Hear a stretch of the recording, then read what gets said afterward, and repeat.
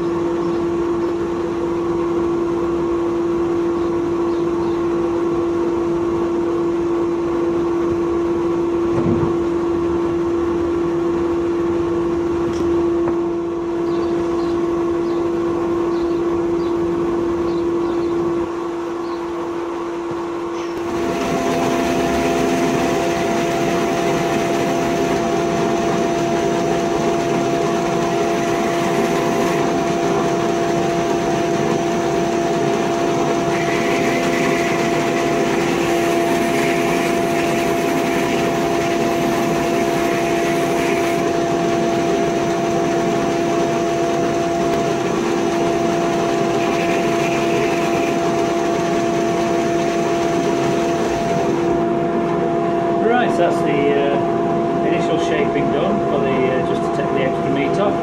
Spot the unholy flaw.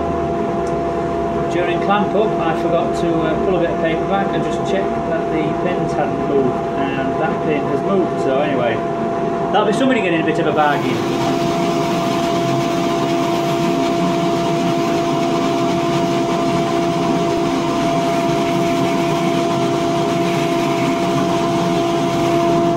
Some hand sanding. Cleaning everything up with an 80.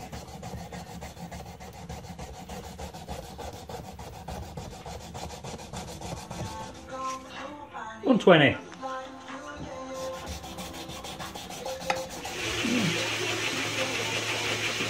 Cleaning up the metalwork a little tab. I agree. Give the metalwork a little bit of attention.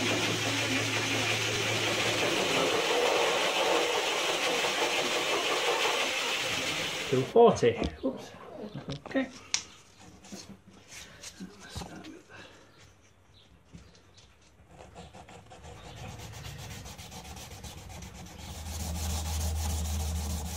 $8. That's a nice feeling when you get to this one. Next to last step, which is fine wire wool. Last step. Oops, come on Ben, out you come on. The extra fine wire wool, and now time to see if we're going to get anything nice out of this grain. The old Danish oil takes a lot longer to polymerize, so whereas I can put a coat, I can coat this up in about a day and a half. Oh well, see if I can get it into the light. That should look quite nice. And I'll give this a good rub in for a few minutes and wipe all the excess off. and leave it to dry. So here we are, last stages. So the handle's had its 3 coats, initial coats of Danish oil with the required gaps in between for it to polymerise, and then I leave it for a couple of days to ensure that it has polymerised before the finishing step. So we'll crack on.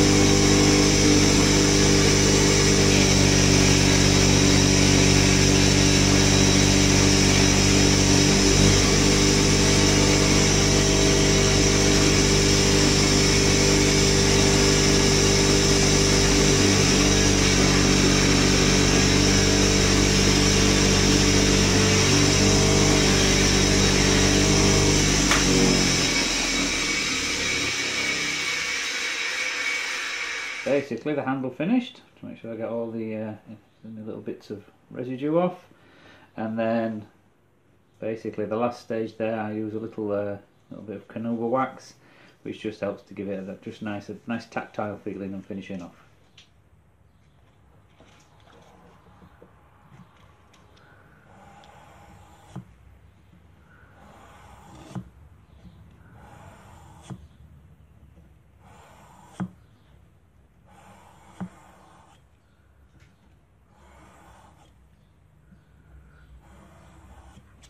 There we go.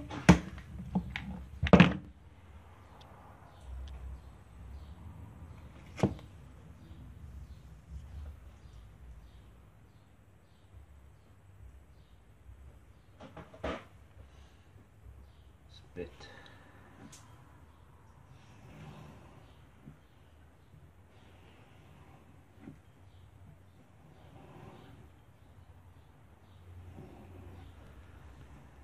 I've also started making a slightly different strop, as you'll have noticed. Rather than what you usually see, which is a big thick piece of wood, this is actually a much thinner piece of plastic, and there is a very specific reason for that, apart from the fact it's a lot lighter in your pack, so it means I can take a full-size strop when I go anywhere.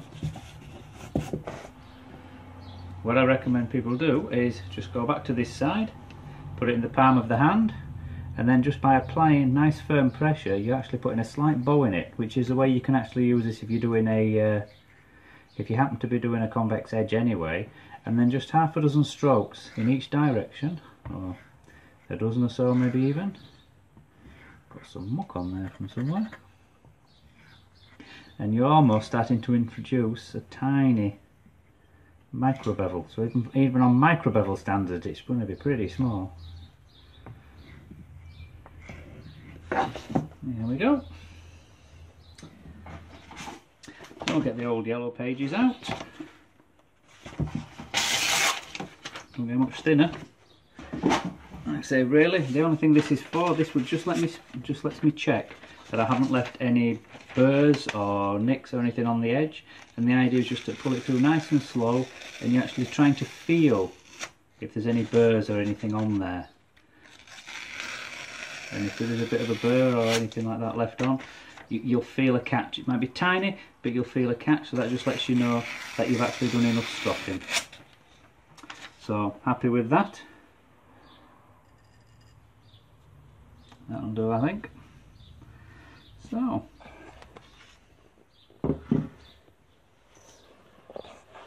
and well, try and get a decent bit of light.